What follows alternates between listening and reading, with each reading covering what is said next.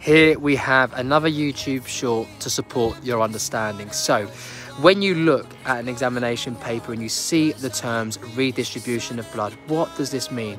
Well, you need to mention both of the words you can see. So vasodilation and vasoconstriction.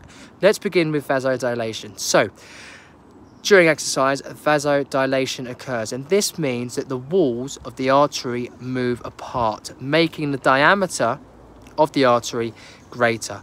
This allows more oxygen and more blood to move through it, which is delivered to working muscles, which helps us meet the demands of exercise.